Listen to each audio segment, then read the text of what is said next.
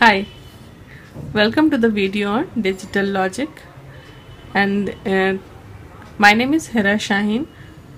In this video I am going to discuss about the canonical forms of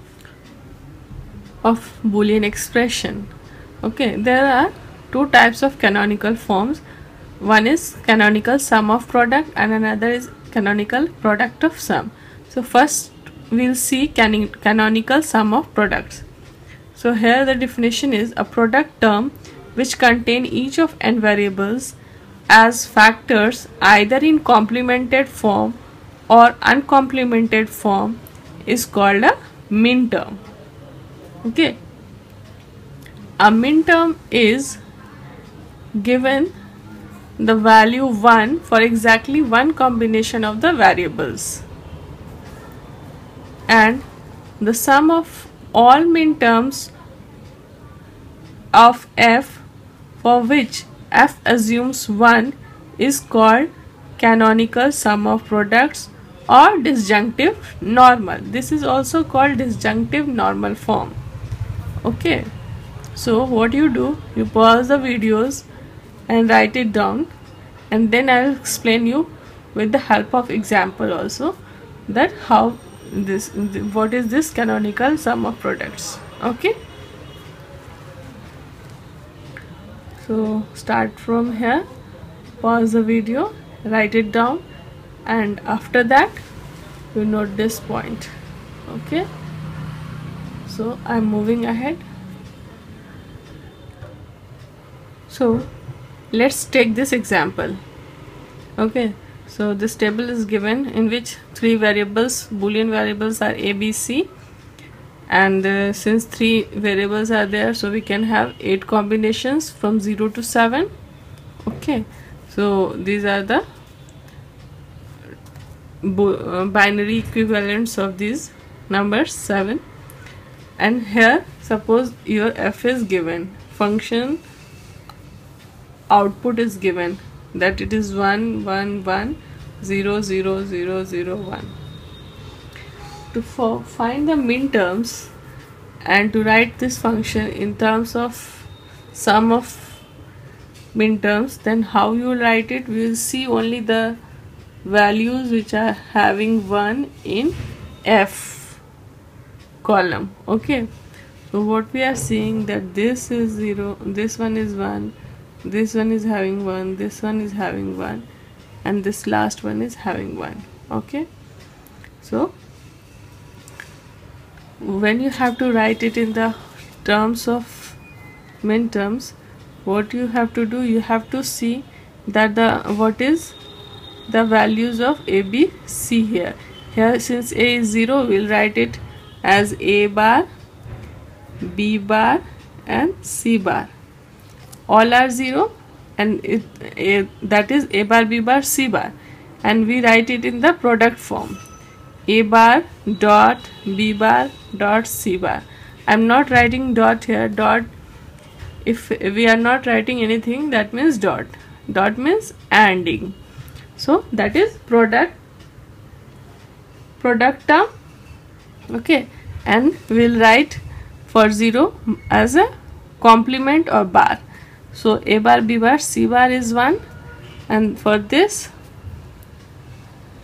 and what you have to do, you have to add it, means you are doing OR. So for this one, a bar, b bar, c, a bar, b bar, c, and for this one, a bar, b, c bar, a bar, b, c bar, and this one is whole, everything is 1 here, so a, b and c, that is a, b and c. Okay, so we have, what we have to do, we have to write the product in product form, and all the terms we have to add, and this is known as canonical sum of products. Okay, these are called minterms. Minterms are written in the form of products of the terms in which your function's value is 1. Okay, So see, here it is 1, here it is 1, here it is 1, here it is 1. We have to do the sum of all these terms which are having 1. So this is 1, and this variable is a bar, b bar, c bar, and we will write it these terms in terms of product. So these are called minterms.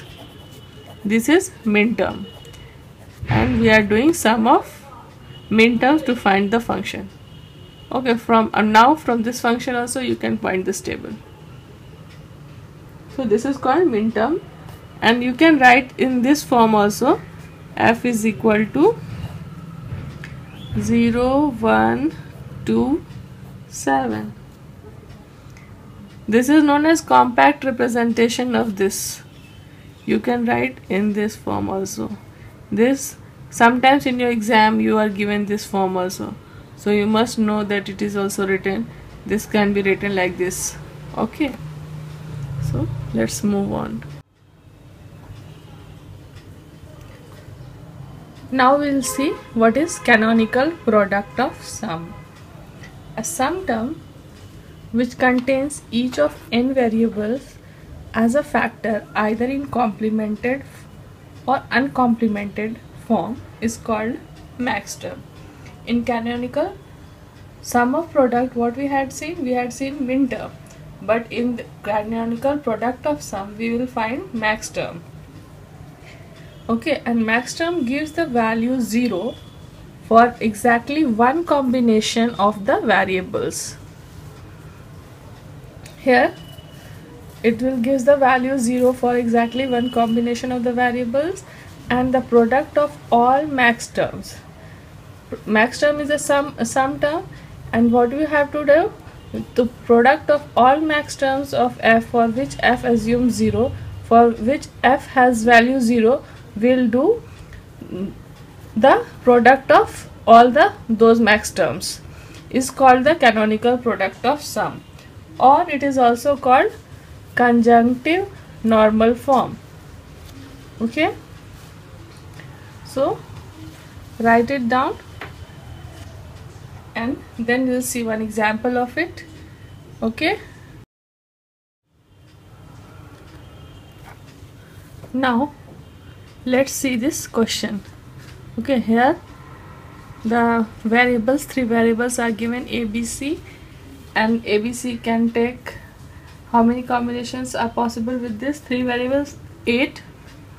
2 to the power of 3 is 8, so the 8 combinations are possible from 0 to 7. Okay, so we are finding the boundary values of these numbers, and now let's assume the value of f.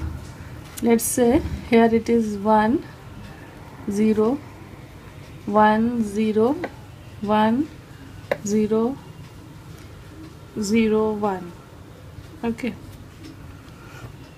let's say it is given that this is the table. Now what you have to do for the max term, you have to see the value of f where it is 0. So here it is 0, here it is 0, here it is 0, here it is 0. So we have to see only this row which are having function f value as 0. And now we have to see, here it is a0, b0, c1. So what you have to do, where it is 0 you have to assume it as a, you have to write it as a, and b also, and when the variable's value is 1 we will write it in the complemented form, and then we will do sum, we will write it in the sum form. So it is a plus b plus c bar, and now this is a b bar c bar, a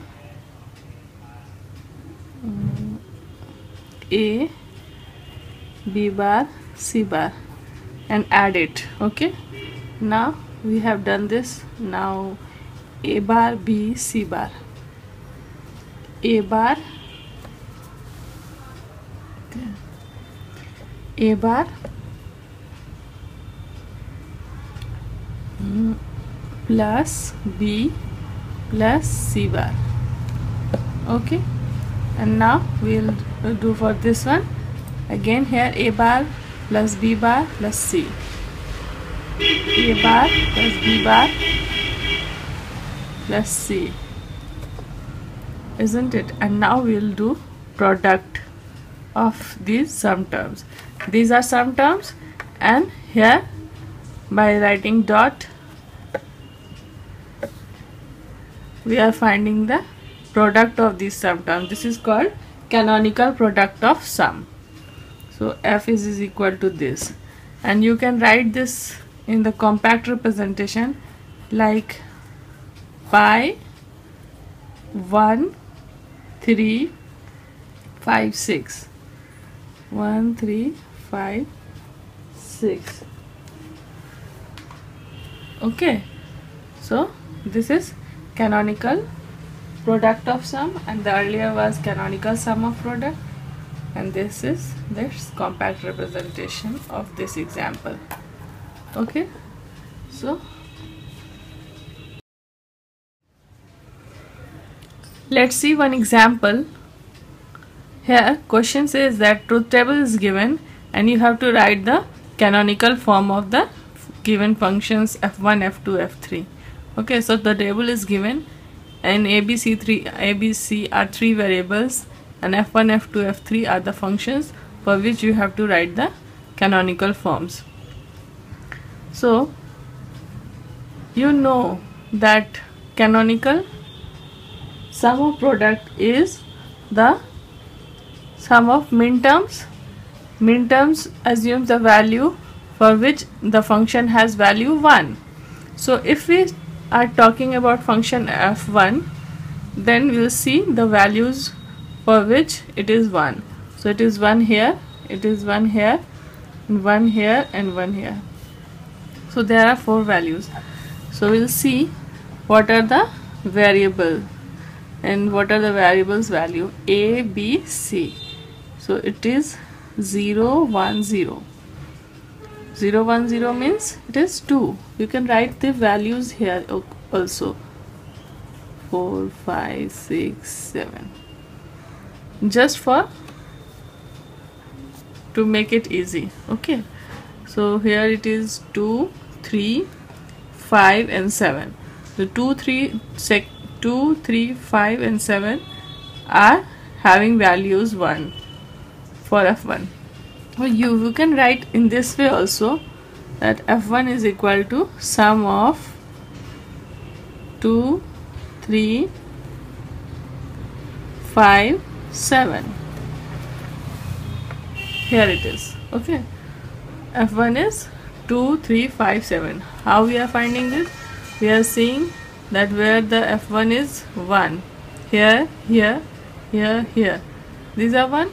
So f1 can be written like this. You can write in this form also, that it is a bar b c bar plus a bar b c plus a b bar c plus a b c, or in this way also. And if you are asked to write it in the product of sum form, then what you have to do, you have to see the values in which the function is having value 0. So here it is this, but you can do it directly also. What you have to do, you have to see that what are the terms which are missing here. These terms were having value 1, then other numbers would have the value 0. So if you are asked to write in the product form, then you can write 0 1 4 6, isn't it? You can directly write it. And in the same way for f2 you are asked, then what you will write, you will see here where it is 1, so it is 1 and 1 here. Look at here. Okay, f2 is 1 here and 1 here. So what are the values corresponding to it? The number, it is 0 and 5. So it is 0 and 5. For product term, it is sum of minterm. Product of max term will be the rest of the terms which are not here. So it is 1, 2, 3, 4, 6 and 7. Okay. Now for F3?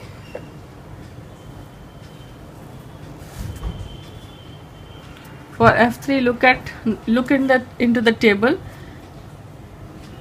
Okay, so F3 is 1 in 2, 3, 6, 7. So you can write for F3 sum of 2, 3, 6 and 7. Okay, and for product term, rest of the terms 0, 1, 4, 5. Okay, so this will be the answer of this example. That's all for today. If you like my video, don't forget to hit the like button and subscribe my channel. Thanks for watching my video.